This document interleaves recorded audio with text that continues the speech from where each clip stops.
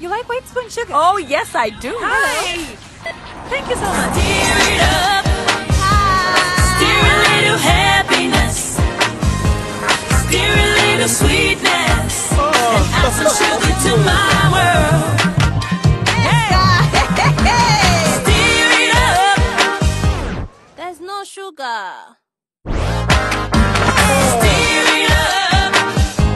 Stir a little happiness. Stir a little sweetness with a white spoon sugar. Stir it up.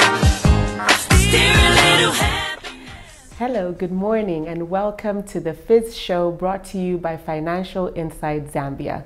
My name is Chansa Ahrunmwunde, Project Manager and Financial Literacy Educator and Advocate. Today, I have a very exciting guest here with me, especially just after what we've come out of a very exciting breakfast meeting where he was announcing the fiscal year 23 half-year results. I have none other than Mr. Oswald Mungwezi, the Chief Executive of Zambia Sugar PLC, a member of the Illovo Sugar Africa as part of the Associated British Foods ABF. Welcome. Thank you for being on the show today, Oswald. How are you? Fine, thanks. Thank you for having me. You're welcome. So before we get into it, I'm just going to give you a really brief summary of what we just came out of. We just came out of a breakfast meeting where we were listening to the results, and I must say congratulations on an excellent performance. That was amazing.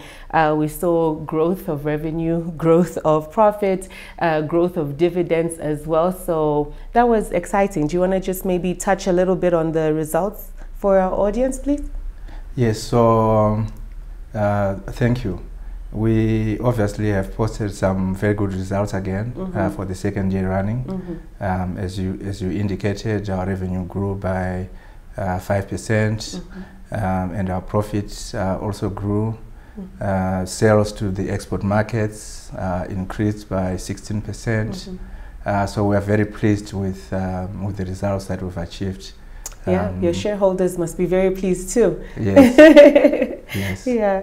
Okay, so we will go right into it. It has been over a year and 9 months since you took over Zambia's outfit of the Illovo Group.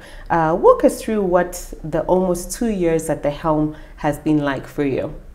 Thank you. It's been a very interesting journey, which started with a very warm welcome to Zambia for me and my family, and we now feel very much at home in Zambia and in Mazabuka in particular. Okay. So it's been a very interesting journey. Okay.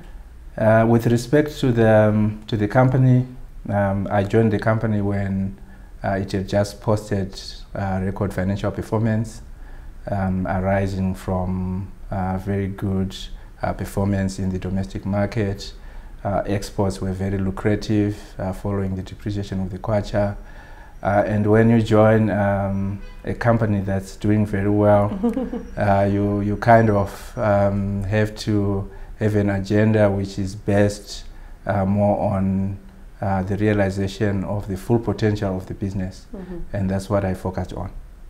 Amazing. I mean, it's showing that's what you're focused on, so congratulations for that. And as Financial Insight, would like to congratulate you and your management team for delivering yet another half-year performance that looks promising for the company. Like you mentioned, total revenue for the 6-month period to 28th of February grew by 5%, or to put it in layman terms, 2.35 billion kwacha. What are the key drivers that led to this substantial growth? So as I indicated, we had an improvement in production, and typically we limit the amount of sugar that we sell to the export market because we prioritize meeting domestic market demand. So with the improvement in sugar production in our 2022-23 season, we were then able to increase our sales to the export market. And that increase in export markets has been one of the reasons why we've performed well in the first half of the year. We've also continued to do well in the domestic market. in terms of just our focus on making sure that our product is available and is affordable, and running promotions in the local market. So our domestic sales performance has also been very strong and contributed to the performance. So combined those two, the increase in sales to the export markets and our focus on the domestic market have been the major drivers of our performance. Okay, that's amazing, and it's good to hear about that, because especially with the export market, just shows the demand for the product and speaks to its quality, because if it's substandard, then definitely you're not going to be getting the results that you're getting. So congratulations on that as well. Sure, thank you. Yeah, and over the last 2 years, there has been a bit of a mixture of fortunes due to fluctuations in the exchange rate for the company when it comes to growing sales in the export market, for instance. How different has it been for the company this time around, and what would you say are the key factors that play on the export market? So you are right. The fortunes have been fluctuating. As you know, we depend on the exchange rate in terms of export sales realization. So when the currency depreciates, our export realization improves.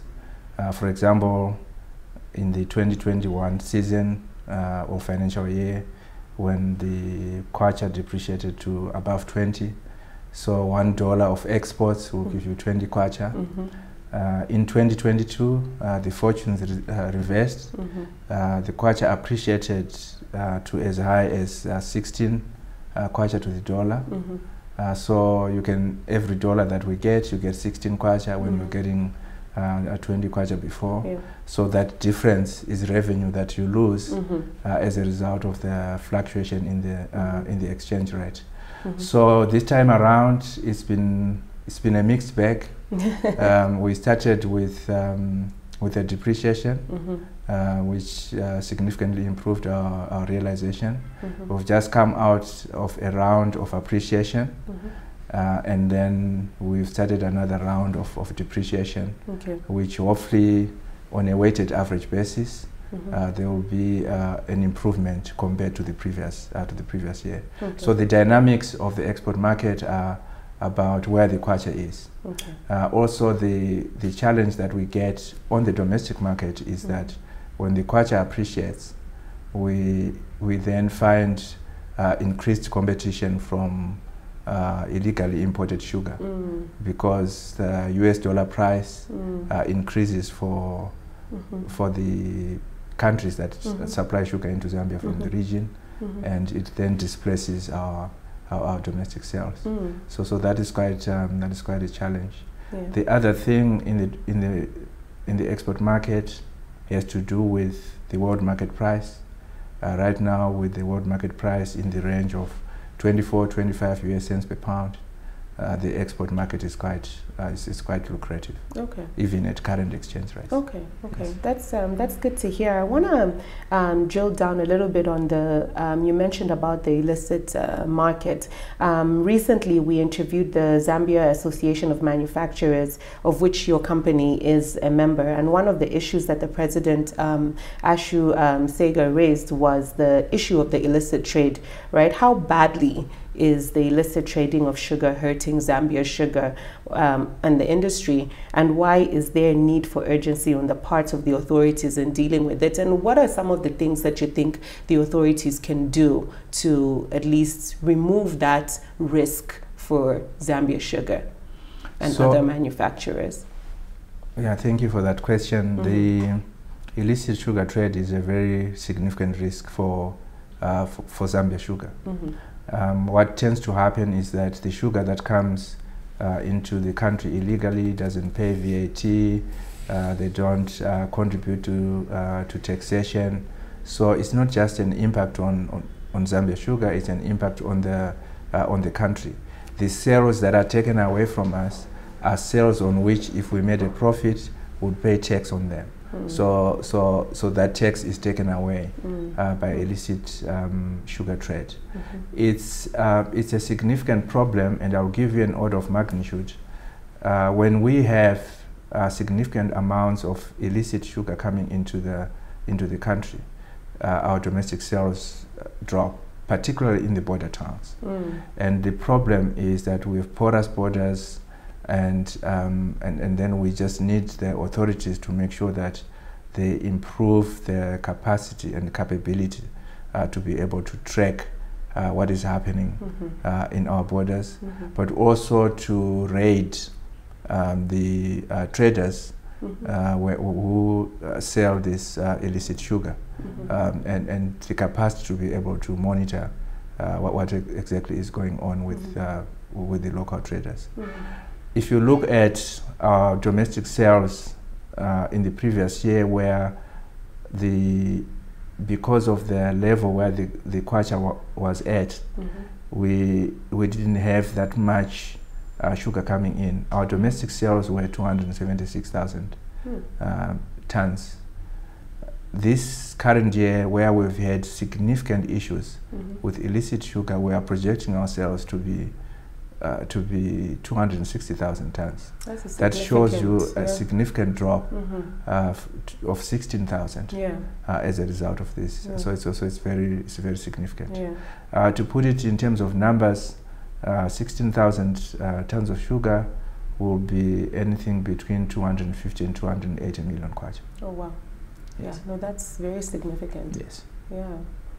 Definitely hope that the government officials and the necessary authorities will definitely do more, because it's not only hurting Zambia Sugar, it's hurting the nation and the economy as well at large, because the revenue that the country is generating from taxes that can go into developing the nation is definitely being hampered by this illicit trade. So hopefully we will get to see an improvement, and the next time that we sit down to talk, you will be like, oh yeah, this is something that we have been able to tackle and we're doing well with. So hopefully that will be something that we can celebrate about. Sure. Yeah.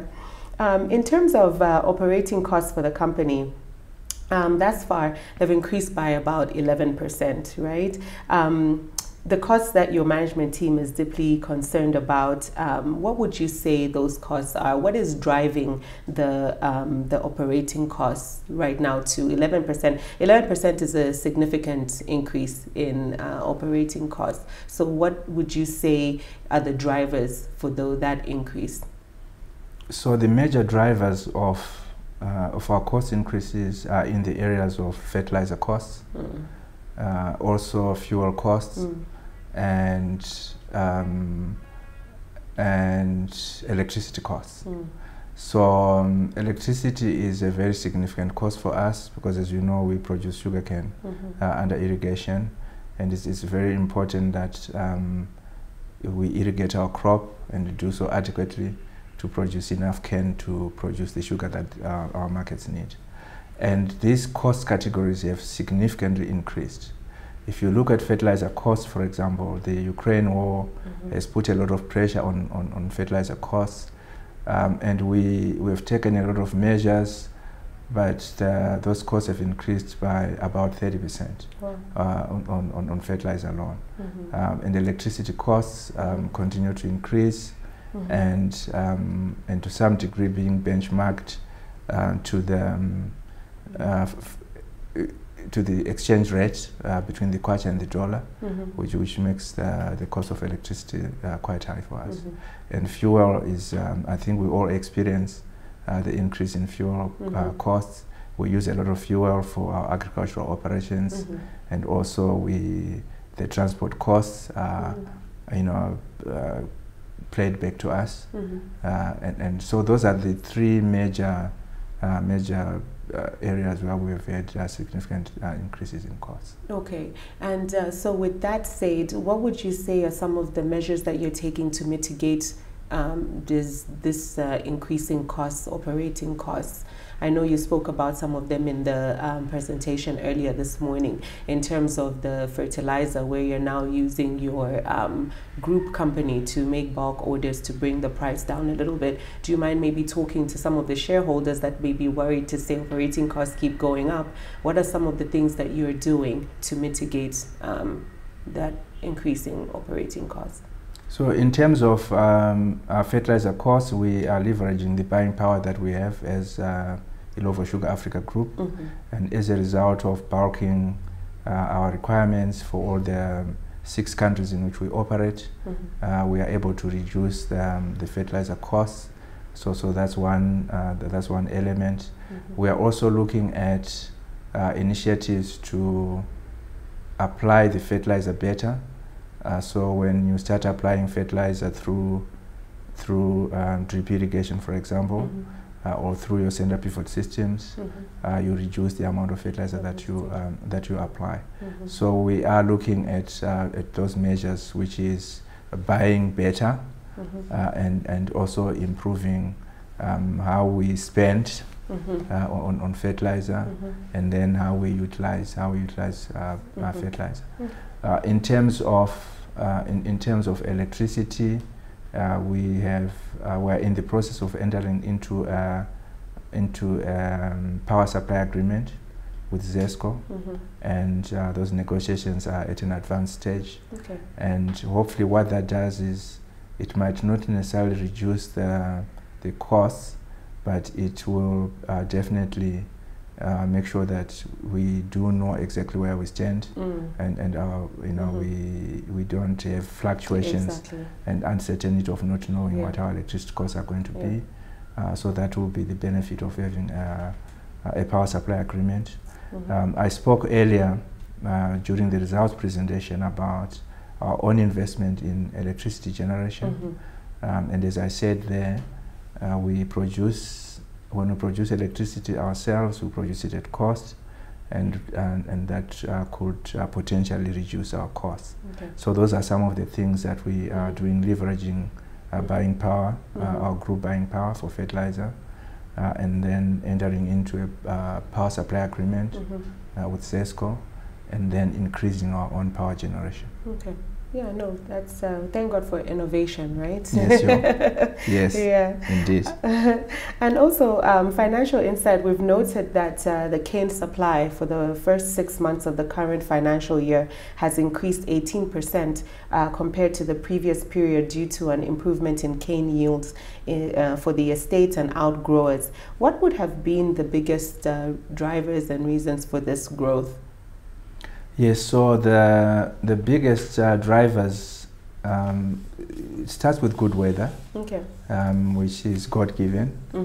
So we had good cane growing conditions, but you can have good cane growing conditions and you still are not able to produce. But in this particular season that we are talking about, we were able to irrigate our crop because electricity was reliably available, and that's part of the main reasons why we've been able to increase our yields. And I did say during the results presentation that people, when you're talking about electricity, focus more on the cost of electricity. But what is even more important is to make sure that the electricity is available and reliable. So when you need it, it's available, and then you are able to irrigate your crop.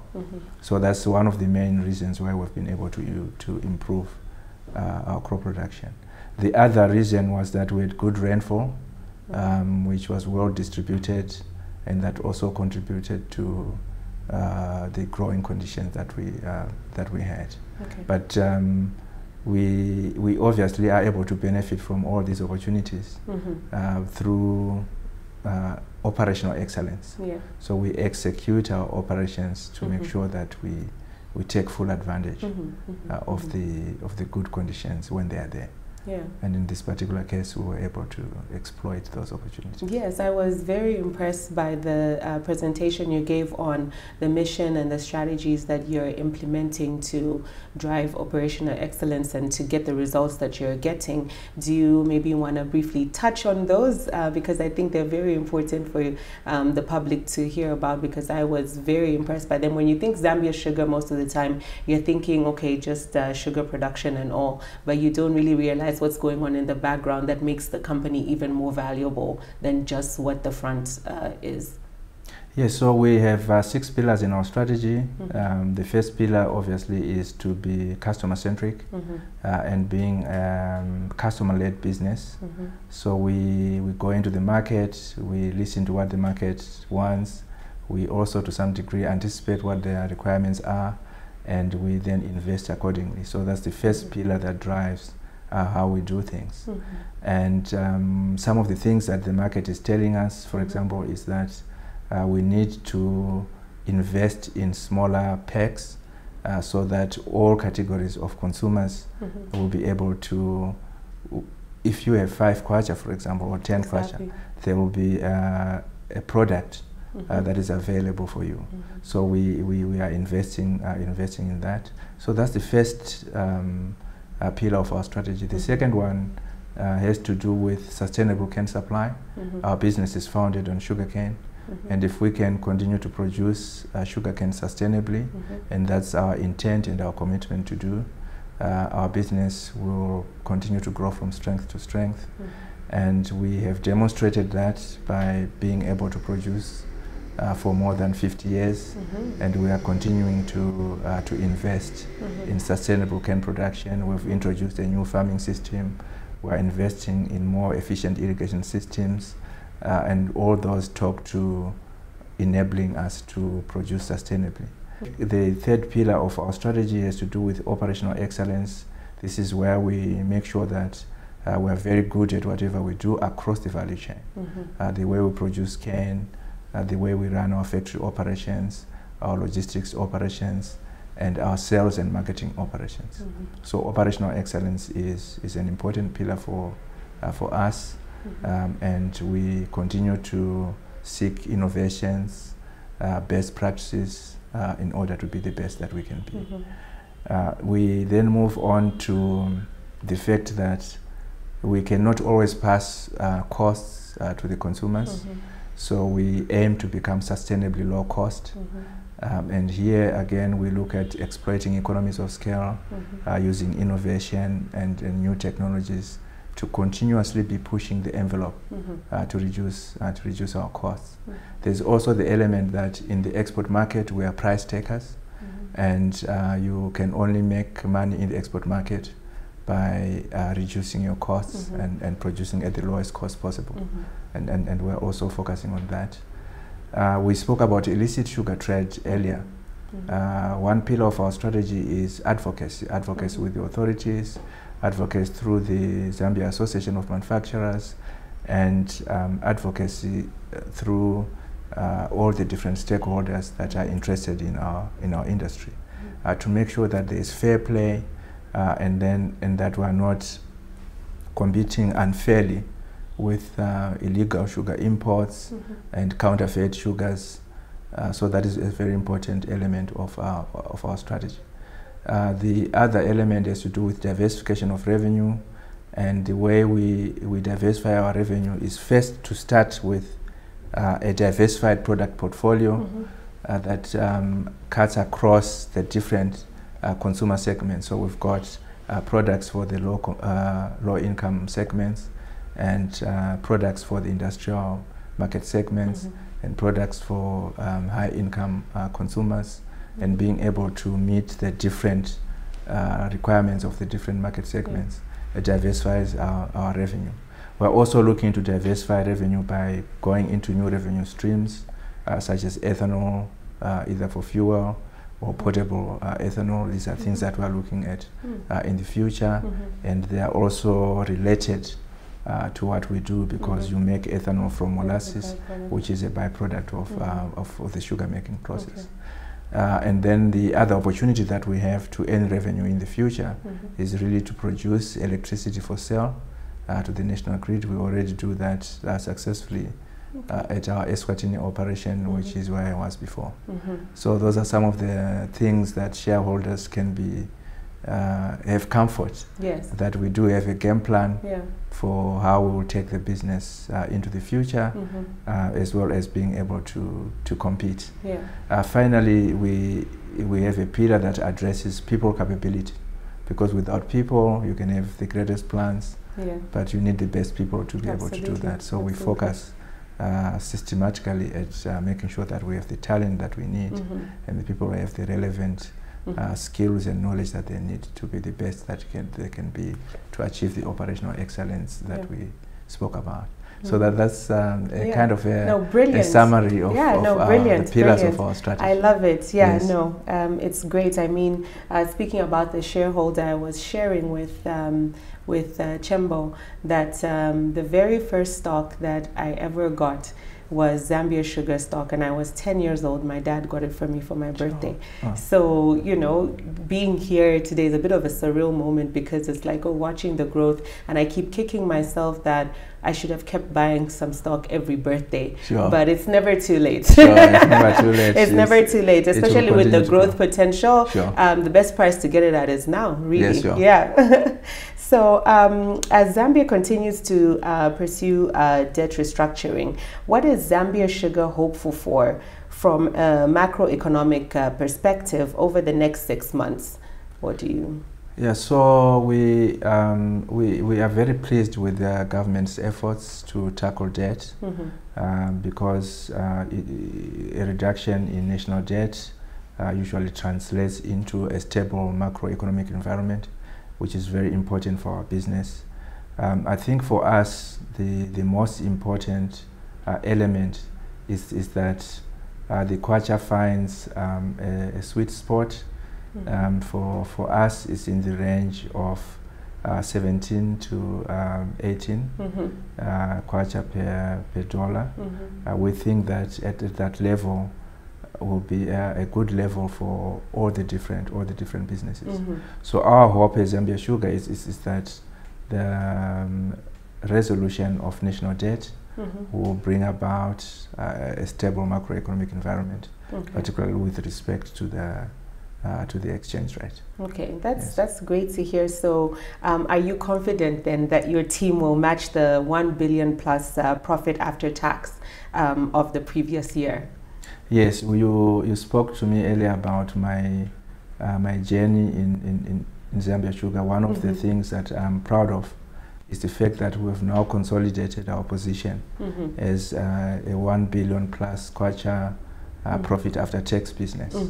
And this is what is very important for shareholders, that there is consistency in your performance, and the fact that they can consistently expect that we'll achieve a billion plus, I think is a good thing for our investors. And we are very confident, particularly with the first half that we've had and some of the prospects that we have for the remainder of the season. Our crop is looking good. The market demand is strong, both locally and in the domestic market. As I said earlier, right now export sales are very lucrative, and with more cane, we'll have the sugar to be able to meet export market demand. And we are very confident that we will once again post 1 billion plus. 1 billion plus. Profit brilliant. after tax. That is brilliant. As a shareholder, that is something that I like to know, but no conflict of interest. Just putting it out there. Yes, and no pressure on me. Yes. So thank you so much for the insightful interview that we've just had, and again, congratulations on the amazing results for your half year that we just witnessed. Do you have any comments you would like the market to know about your company for the remainder of the year that you haven't already shared, or something you would like to reiterate? Yeah, just in closing, I would just like to say that Zambia Sugar is a very exciting business, a business that's built on fundamentals, the competitive advantage to be able to produce sugar cane. We are one of the best cane growing countries in the world. So we have that competitive advantage to continue to produce sugar into the future. We also have a well-established domestic market, and the continued growth of industrialization will mean that there's increasing demand for industrial sugar. And we have a burgeoning regional export market. As I said during the results presentation, we are not even meeting demand in that export market. So we are a business that's built on fundamentals and with significant opportunities in the markets and also our ability to produce. We've also formulated a very comprehensive portfolio of investments to capitalize on the opportunities that we have. We are looking to invest over $200 million in the next 3 to 5 years in route to consumer infrastructure such as warehousing and packing plants. We're also looking to optimize our factory operations as part of that investment program. We are looking to continue to invest behind our industrial customers to make sure that we meet their refined sugar demand. So all in all, a very exciting future for the company and our shareholders and other stakeholders that are interested in what Zambia Sugar does. Yeah, no, that's a great outlook. Sure. Here at Financial Insight, we wish you all the best, and we look forward to celebrating more success with you. So thank you very much for joining us today. To our viewers, thank you very much for tuning into the Financial Insight Zambia show. Catch all our interviews on all the Financial Insight platforms. Oswald, thank you so much for joining us, and congratulations once again on a stellar performance for the first half of the year. Thank you for having me. You're welcome. Shani. How are you? Fine, thank you. How are you? You like white spoon sugar? Oh, yes, I do. Hi. Thank you so much. Stir it up. Stir a little happiness. Stir a little sweetness. And add some sugar to my world. Stir it up. There's no sugar. Stir it up. Stir a little happiness. Stir a little sweetness with white spun sugar.